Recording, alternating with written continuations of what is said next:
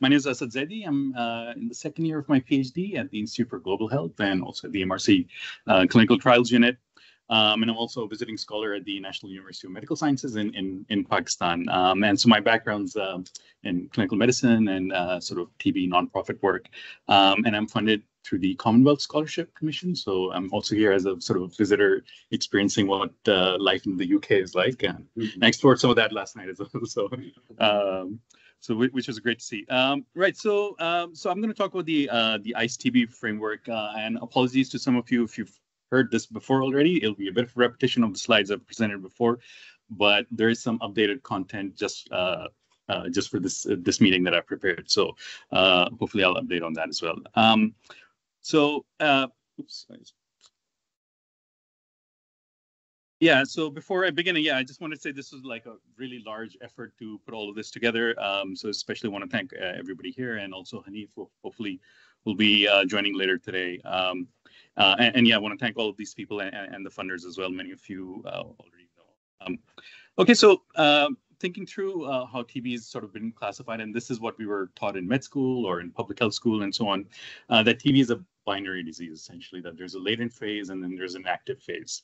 And in the active phase, you sort of have the typical symptoms of TB, such as cough, fever, night sweats, etc. Your chest X-ray is abnormal, and you test positive for different tests related to TB. And then on the other side, you have latent TB. And in latent TB, the idea is that you don't have any symptoms. Your chest X-ray is normal. You're not thought to be contagious, and you test negative on your, all your conventional tests for TB, and you test positive on these blood tests. So there's evidence to suggest that this conventional paradigm no longer works, or we need to rethink this. And I'll sort of break down some of these reasons for you briefly over here. So the first is actually the diagnosis of quote unquote latent TB, and generally speaking, coming from the public health program side, this means a positive IGRA or a TST. But we know that this is a test of immune response and doesn't really check the presence of actual bacilli. So what it means is, practically speaking, it has low positive predictive value. And when you plug it into a program, you have a lot of people who are being treated for latent TB that won't actually end up going to develop TB disease. And this is still the convention. You can see it's on the CDC website as well at the moment. So why do we think this no longer works? Well, so the first reason, and this is sort of building on Hanif's PhD, and some of you might be familiar with this, is where they sort of looked at asymptomatic contacts of drug-resistant TB patients. These individuals didn't have any symptoms. They were bacteriologically negative, but they had several of these sort of active dynamic lesions on PET-CT imaging, which you can sort of see here. And these sort of progressed over time. Some of them regressed, and some of them went further ahead. And when these individuals were followed over time, around half of them ended up developing active TB. And compared to the control cohort, in which they didn't have any lesions and nobody developed active TB, this suggests that there isn't an instantaneous process of moving from latent to active. There's a sort of a pathway that patients generally take. Another paper most of you are probably familiar with is sort of this meta-analysis looking at prevalence surveys. I think in total 23 were looked at in African and Asian settings, and around half of those individuals who were diagnosed with bacteriologically positive TB didn't report any symptoms within this survey. So people don't go from no symptoms to symptoms immediately. There's a phase in which they might be bacteriologically positive as well. And sort of the mechanism of this, I think we have a better understanding now, is generally sort of an aerosol-based sort of transmission model. So in this sort of experimental chamber, they placed individuals that had MTB, that were MTB positive as well as MTB negative, and they sort of just did tidal breathing within the chamber. And TB was detected amongst both set of cohorts, and it was detected among people who were visiting the clinics as well, so otherwise healthy individuals. And then on the right, many of you are aware of this experimental sample collection tool developed by the group at Leicester, in which again you put on this face mask in a clinic setting, and the patients are allowed to breathe into it, and they were able to detect aerosols, they were able to detect MTB through aerosols, so no need for cough as well here. So this suggests that there is a sort of a transmission pattern as well in the earlier stages of TB. So all of this sort of evidence sort of emerged from this. The first paper that made people rethink was this one by Clifton Barry at the NIH back in 2009. And this group suggested that we need to rethink this current classification of latent and active, and there's potentially a spectrum of disease states that happened within this process, and they gave sort of different criteria for those. Now, since that paper was published, there were several different review articles and commentaries on how we need to rethink the sort of the latent active paradigm, and several new sort of frameworks were proposed. So that brings us to the sort of the ICE-TB framework, and our goal here was quite simple. It was to propose and then to reach consensus on a novel set of classification system for TB. And we did this through a 3-step process, and I'll walk you through each one of those. So the first one was a scoping review, and here our aim was to see how has TB been described as a multi-stage disease in literature. So we did a systematic search for terms related to TB and TB stage, spectrum, framework, classification, etc. And here we basically excluded articles that weren't describing explicitly TB as a multi-stage disease, so really as a binary disease, so really looking at a multi-stage sort of framework. And we included 40 articles in the final analysis. And you wouldn't be surprised to hear that TB is no longer binary, but there's actually 27 distinct stages for TB that have been described in the literature. Now, clearly 27 was too many, so we tried to categorize these around common themes. So we found 8 common themes around how we group these. And basically, these sort of trace the sort of the pathogenesis of the disease process. So starting from the elimination of the disease, to control of the infection, to breakdown of control, development of symptoms, and bacteriologically positive disease, and increased severity of disease. But when we were looking at the terminology and the use of which, how these states have been described, it really varies. So each framework or each paper was using a different kind of terminology, and the frequency with which they were using these states also differed. So as an example, if you're an immunologist, or the papers that were focusing on sort of immunology were more interested in the earlier stages around disease elimination or control of the infection.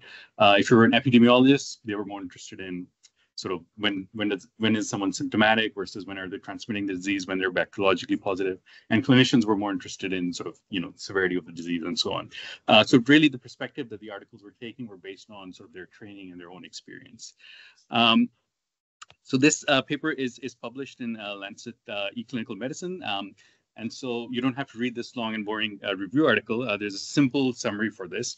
And essentially, we have 2 problems. The first is a you say tomato, I say tomato problem. And that essentially is that the word latent TB has been used. So we have the same concept, but the words being used are quite different. So latent TB has been described as MTB infection, coacid infection, traditional LTBI, and so on.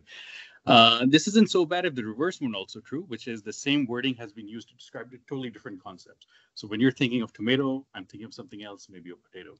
So latent TB could mean a positive immune response. It could mean a contained infection. It could mean a progressing infection, and so on. So that's where the literature stood, and this sort of helped give us the evidence base to move to our second step, which was a Delphi sort of online, a Delphi survey process. And here we invited 60 individuals. This is a mix of clinicians, researchers, policymakers, advocates as well. And we try to balance this in terms of people from high-income countries and low and middle-income countries, gender, and so on. And so this group was recommended by the Scientific Organizing Committee, and we did 2 rounds of surveys using Menti. And in the first round, we were interested in sort of the broad theoretical framework and the research priorities.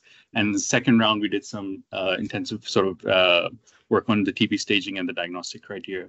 And the goal of these surveys was really just to find the areas where people agree and where they disagree. So unsurprisingly, most people thought that, in response to the question, is a binary paradigm sufficient? Most people strongly disagreed that, this current binary paradigm is not sufficient. And most people thought, yes, it is useful to think of TB as a multi-stage disease. So that was great. It was a good starting point. We also had broad agreements on the TB pathogenesis and the sort of the conceptual stages. So most people agreed that this is how the disease sort of progresses.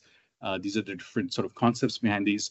For example, in this particular stage, we had some questions around where the MTB replicates. You agree with this definition, and so on. And there was agreement here. Where there was disagreements was around the specific diagnostic. So for this particular stage, is a single sputum sample sufficient? Do you need multiple sputum samples? Is IGRA or TST required for diagnosis? So we didn't really have clear consensus here.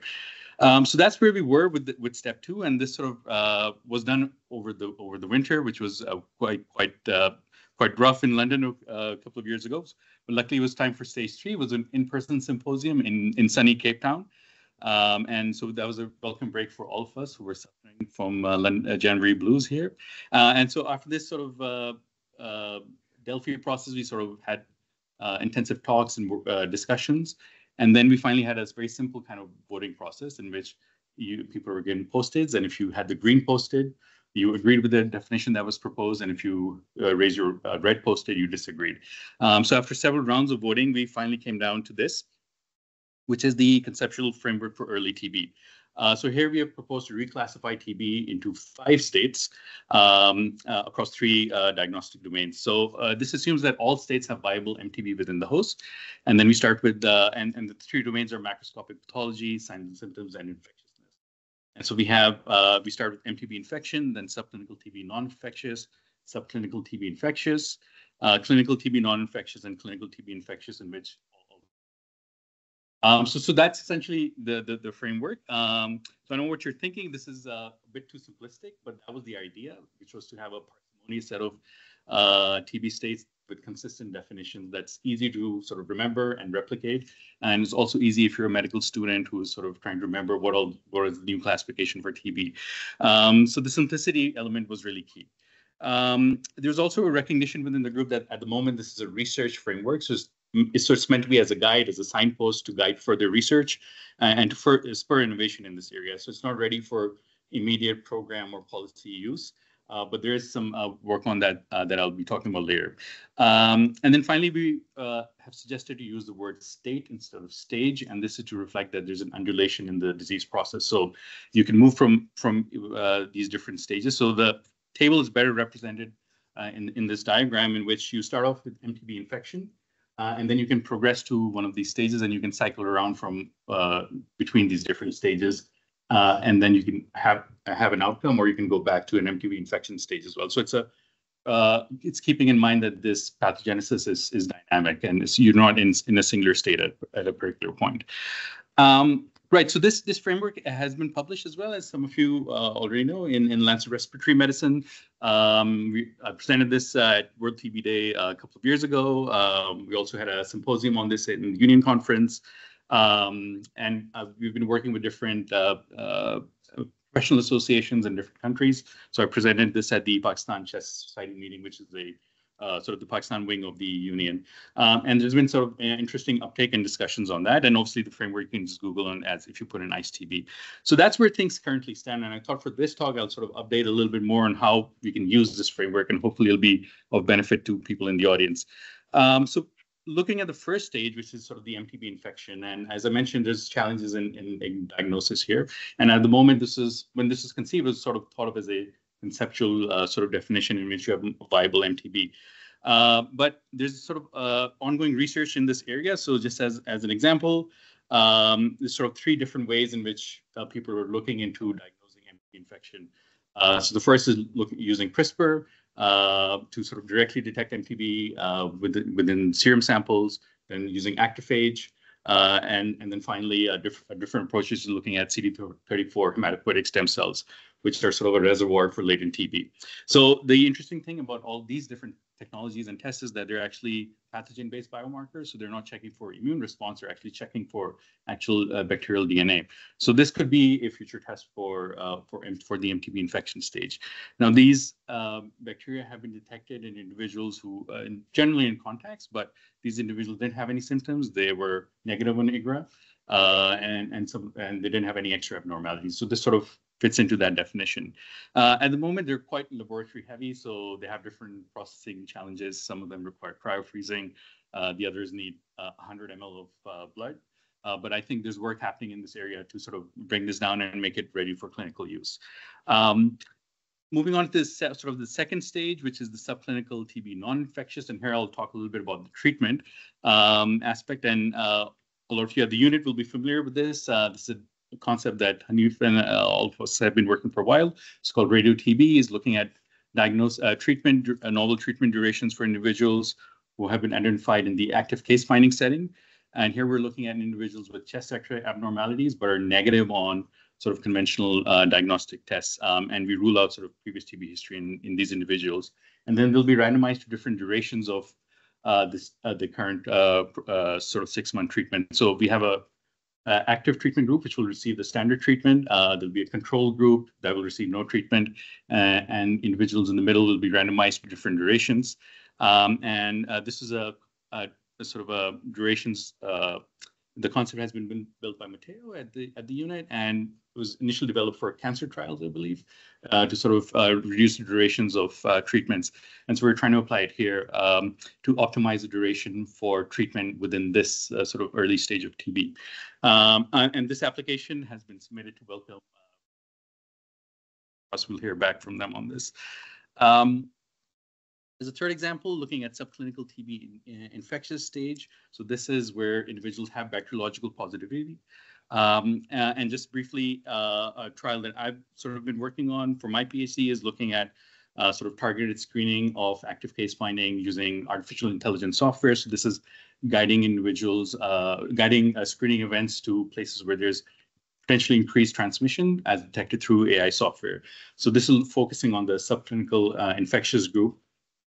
And really what the framework has done is help reorient the conversations in this area. So initially, there's a lot of discussion around active case finding, whether it's beneficial or not. It's very costly. But having subclinical infectious as one of the sort of terms that we're using is sort of helping to differentiate this type of intervention from your sort of standard care in a clinic setting. And the protocol paper for this should be out hopefully by tomorrow. And then finally, looking at just as an example of health policy, and that sort of encompasses the entire framework. So another paper that's hopefully coming out later this month in IJTLD is work we did with Justin Denham, who heads the TB control program in Victoria, Australia, and sort of we looked at how we can apply this framework in a low incidence setting. And really the key takeaway here is that they're treating potentially a lot of people with latent TB using the old diagnostic definition, but with new tests and sort of focusing on the MTB infection or the subclinical TB non-infectious stage, you can sort of reduce the numbers of people that are receiving unnecessary treatment and then really focus in on people that can benefit from this. So we're working on a revised sort of disease burden estimate for that particular state and then applying it to the rest of Australia. In the high incidence setting, this is a little bit more tricky because, potentially the number of people that will need to be treated sort of really expands. And so we are working with the WHO, hopefully starting from October, in which we'll be working with different TB programs to see how this framework can be applied into programmatic use. And whether they even find it beneficial or not. So as you can see, the idea here really is that this framework can be used in a variety of different sort of research domains, ranging from novel diagnostics or treatments, community screening, as well as sort of policy use. And that's sort of the basic idea. And I hope this talk was helpful in thinking about this really interesting topic around early TB. So I really wanted to thank everybody who sort of was involved in this activity. It was a very large group of people. And I hope all of you are also excited about early TB now as well. So thank you.